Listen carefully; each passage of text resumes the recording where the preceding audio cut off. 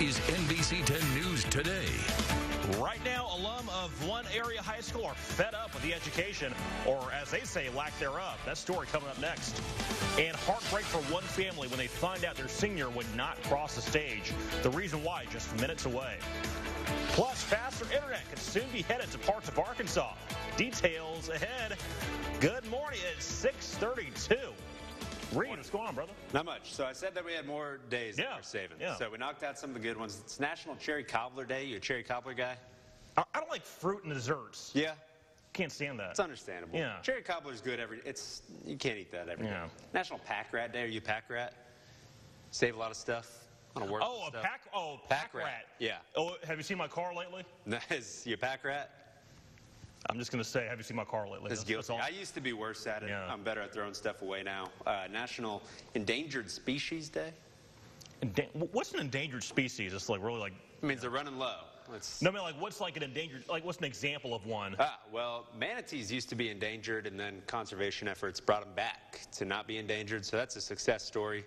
Really? Yeah, manatees are the big one. Reed is a plethora of information. He's not just a weather guy. He is a National Geographic guy. I mean, you are just a source of information for everything. Yeah, a lot of it's worthless, but still. It is information. You ought to do the news one day whenever Randy and I are out. I don't think so. You're pretty good at this. That's too much. That's too much. Too much pressure. I got a lot of the weather. Pressure. We got stuff to talk about here. Plethora of information for severe weather possible tomorrow. It has been a nice, beautiful, dry, sunny week.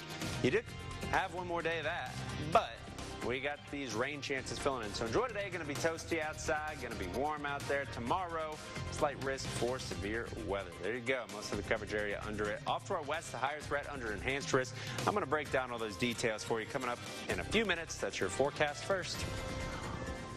All right, thanks, Reed. Members of the Southside community are concerned about the quality of education students are receiving.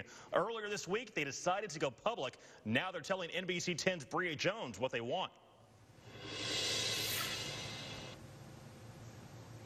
Carroll High alumni are concerned with the education of students, wondering if their diplomas will be useful. That's the question.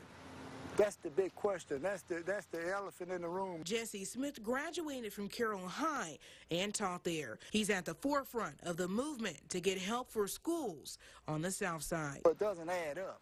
You got failing elementary schools. You got failing junior high schools. And then the high schools are performing, you know, at B and C level. Smith is referring to Carroll's grade from the Department of Education. The school has a C average, but received a D for ACT scores and F for assessments. It just doesn't seem right that you got all these honor graduates, but cannot go to college with the honor degrees and graduates that they have. The NAACP joining the fight, hoping to raise awareness and shed light on an issue they say is left in the dark. That the alumni and others have sent letters to the superintendent, to the school board members, to the principals, and the letters have not been answered. So I believe that the fight is legitimate, that the voice needs to be heard. Smith says it doesn't matter if it's 2 or 200 degrees. It's time to do what's best for the children. That's the primary reason why we're out here, is to make sure we're getting the maximum benefit for our kids and our community, because we haven't gotten good results so far.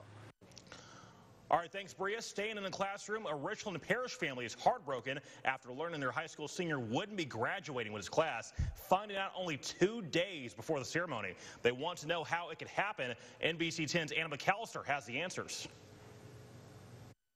We have cried from preschool up. All of Amanda was like, I want to see this kid graduate. We felt like somebody had died. Chase Parker and his family had dreamed of the moment for years, watching him walk at Mangum High School's graduation. Chase was ready for graduation. He had the cap and gown.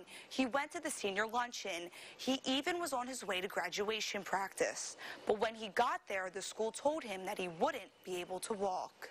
Just 2 days before the ceremony. The principal calls and gets in touch and says that he can't graduate. He can't get his diploma.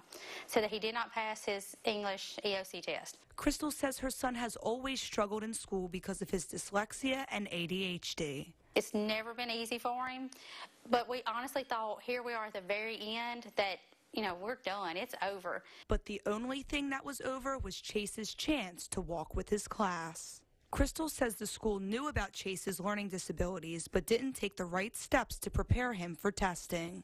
As far as his accommodations for his 504, none of that was done. I don't know how they expected him to be able to even pass this test whenever they didn't do their job. The Richland Parish Superintendent released this statement that says in part, no students will be allowed to participate in commencement exercises until they have successfully completed the requirements. All right, thanks, Anna. A man is in the hospital and his wife is facing charges after a shooting at a mobile park in Monroe. It happened around 9:30 yesterday morning in the 5300 block of Desired at the University Estates. Monroe police say a man was shot during a fight with his wife. He's been taken to the hospital. His condition is still unknown. The man's wife, Jakiria Hollins, is charged with attempted second-degree murder, domestic abuse battery, and child endangerment. So far, no bond has been set.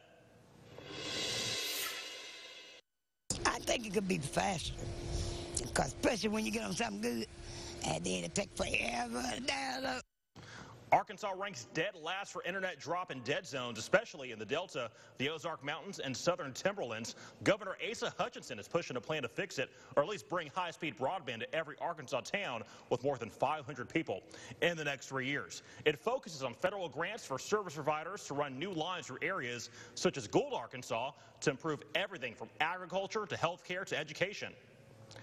Every weeknight at NBC 10 at 10, you have a chance to win free gas. Surprise, a $50 gas card brought to you by the Jim Taylor dealerships. If your name is called, you have by the end of the newscast to claim your prize.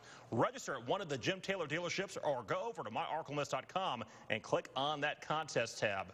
Now, your local time now is 6:39. We're looking outside. Plenty of sunshine to kick off today. It's going to be another nice forecast for you this afternoon, a lot like the past couple of days.